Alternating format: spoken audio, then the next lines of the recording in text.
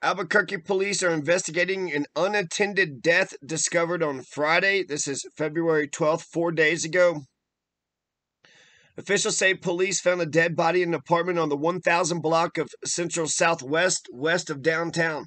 They say due to this being an unattended death, homicide detectives will be conducting a precautionary investigation. This story is developing. And that's it. They just found a dead body in an apartment, 1000 block of Central Southwest. And they're doing a precautionary investigation, so that doesn't necessarily mean, but 1000 block Central Southwest, this is all that we're given. Oh, what happened? There was a dead body. Was it male or female? Don't know. Old or young? Don't know. Where was it at? Well, 1000 block Central Southwest.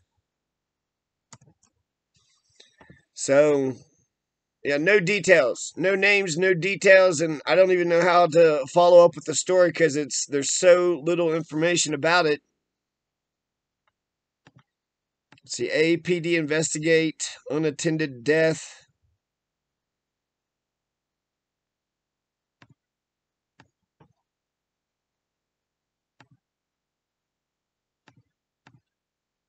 Same article.